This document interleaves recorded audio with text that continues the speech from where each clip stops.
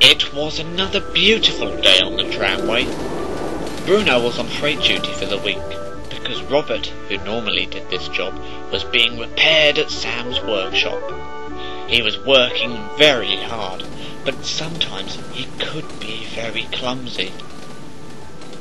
One day, Bruno was shunting trucks in the yard. He was almost finished when he suddenly shunted one truck too fast. He bumped it much too hard. The truck crashed through some buffers and came off the track. Oh no! What have I done? I'm going to be in so much trouble. And he was. That evening, Mr. Wells spoke severely to Bruno. Bruno, you have caused a lot of trouble. Not only have you broken a set of buffers that cost 200 quid to replace, I also had to buy a replacement truck. I'm sorry, sir. I really am sorry, sir. Albert was delighted to hear about Bruno's dilemma. Well, well, Bruno's caused another accident. Your fourth this month. But I can't help it. Sometimes I don't know my own strength.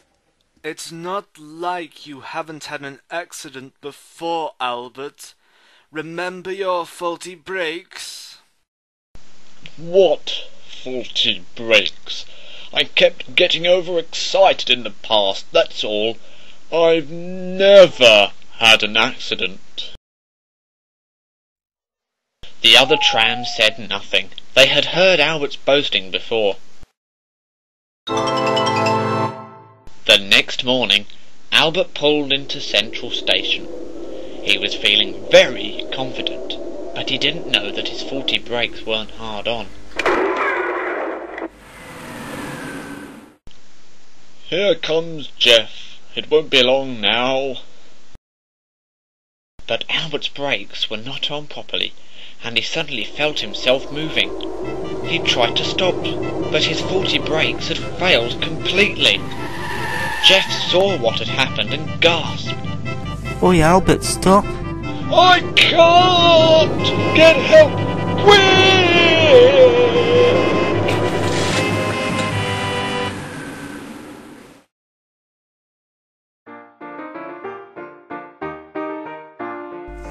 I don't really know how you do it, Sam, but this tea is fantastic. Why, thank you, sir. Frank helped me make the...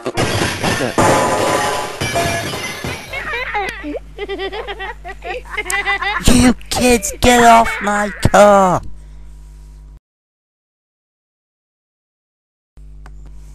I'm down here, sir. Oh, hello, Jeff. What's the matter?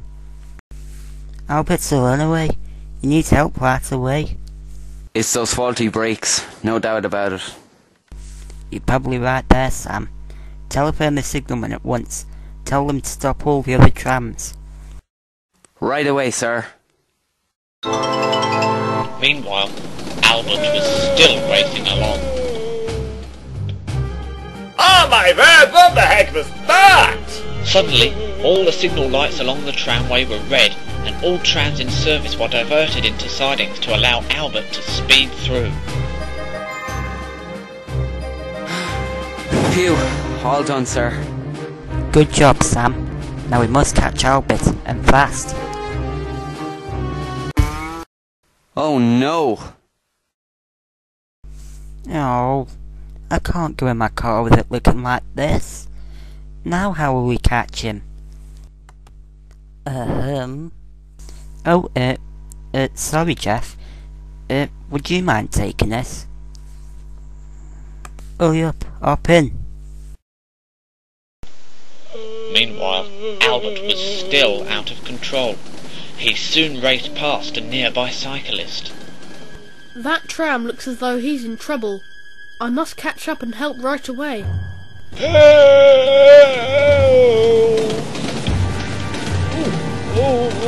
What's happening? Albert was nearly out of fuel.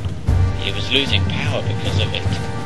The cyclist was pedalling hard and soon he was catching up with Albert. He's slowing, and there's a station ahead. Now's my chance. Albert was slowing and the cyclist sped up. Soon he was level with Albert's front door. He opened it, scrambled into the cab and slammed the brakes hard on. At last, Albert stopped. He was very relieved. Thank you for helping me. You're welcome, but you must never let this happen again. Albert agreed with him. Just then, Jeff arrived with Mr. Wells and Sam. Albert, thank goodness you've stopped. Thanks to this man. Thank you very much, sir. You've stopped a nasty accident. I'm glad I could help.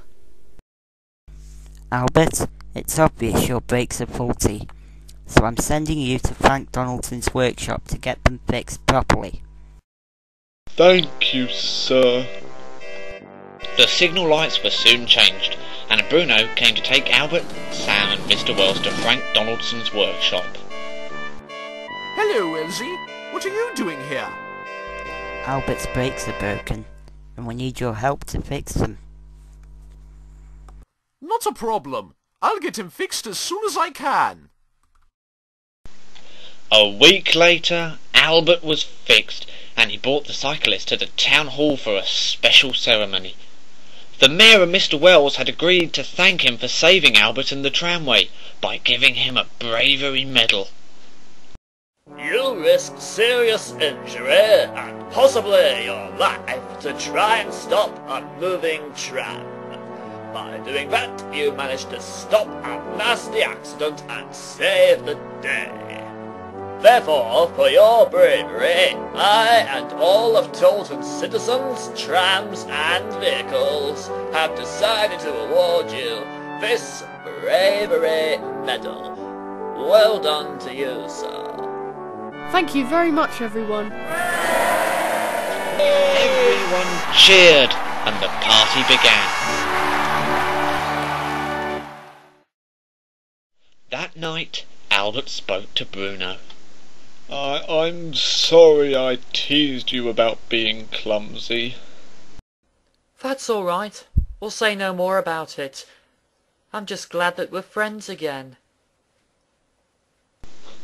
Albert had realised that everyone has accidents. Whether he'll own up to any of his future accidents, though, is another story.